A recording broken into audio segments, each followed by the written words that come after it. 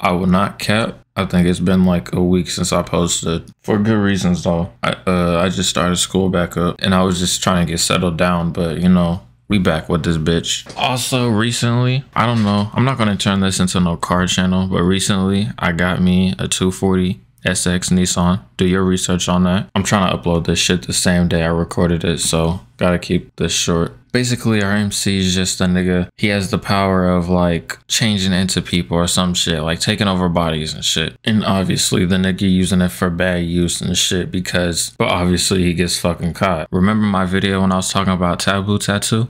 Yeah, same shit happened. Basically, they beat the nigga ass and said, hey, come with us or else you die. I don't think they threatened to kill him, but pretty much that's what they said. He also got dumped by his bitch in the same day. That's kind of crazy. So basically, a lot of these starting episodes is just them going around hunting down other niggas with powers and recruiting them or just taking their powers and shit. I'm really not going to cover over all that shit because it's kind of just there. Not really too important to the story. I don't hate it though. It's cool seeing this nigga get their ass jumped though. I won't lie, I kind of hated her at the start of the show, but around the end she got a little respect, so I can't fully hate it. I'm just thinking from the mind of the MC. I was like, yo, she literally just flipped this nigga whole life, and now what? I'm supposed to give a fuck about her? They be doing this in anime a lot. It's just like some nigga, some bitch come around, literally fucks your whole life over, but then you just start hanging out with them and now you're supposed to act like all is cool, right? Literally in like the same episode that should be happening. Anyway, here's where the anime starts to pick up. So basically MC has a little sister. She got sick. So instead of staying home, she went to school when her brother exactly told her not to. And guess what the fuck happened? This crazy bitch is trying to kill her because her man likes him or her. Then she ends up getting cornered and then obviously freaking the fuck out and using an ability.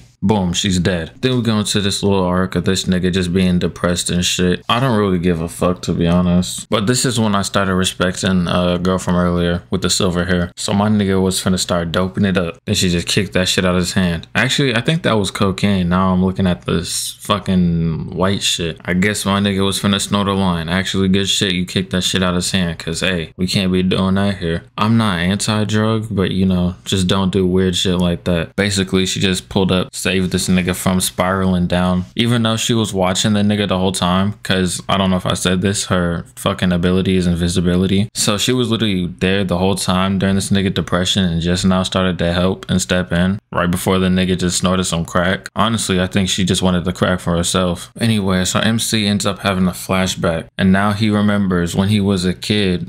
Well, he already still is a kid, but when he was younger, he was in the facility getting tested on because he had powers. The reason he forgot is because when he broke out, his older brother had his memories erased and shit. So now he meets his older brother. So basically his older brother, all he did was pretty much make everything. He made the organization that finds people's powers and shit because niggas with powers usually get killed off by like scientists who want to learn their shit. Also, his ability is the time leap. So here we learn something critical. Our MC did not have the power to take over bodies. He had the power to take over bodies and take their ability with him. So obviously the MC takes his older brother's power to go back in time and save his sister from dying. To be honest, I hated that. I actually hated that. I feel like when his sister died and then the silver hair girl helped him get over it, I feel like that was such a good moment. But basically they just said, nah, fuck that. I feel like bringing this nigga back. It would have been better if they left it how it was, to be honest. Leave the dead, my nigga. But obviously shit doesn't go that well. A little bit after, the silver hair bitch gets taken hostage. And you know what MC does? He walks into that bitch and proceeds to quickly get folded. And I really hated this part because oh fucking god, this nigga scream is so annoying, bro. It's so exaggerated and loud for nothing. I'm just saying, me personally in this situation, I'm not screaming. I'm thinking about fighting. Anyways, he tweaks out and uses his fucking power and destroys the place. Silver hair girl is cool, but he ends up killing his big brother's homie in the fucking process. So because this nigga lost his cool, he just kills off a nigga. Did I mention that this nigga got tortured before that? So the nigga got tortured, lived to tell the tale, just to get killed off anyways, cause some nigga can't control his anger. Anyways, some weeks after or whatever, MC is gonna go on a journey. Since he has the power to take other other people's powers, he just said, fuck it, I'm going around the world and taking every power. So the last episode is just this nigga going around the world taking niggas' powers. He low-key go a little crazy, like this nigga went maniac.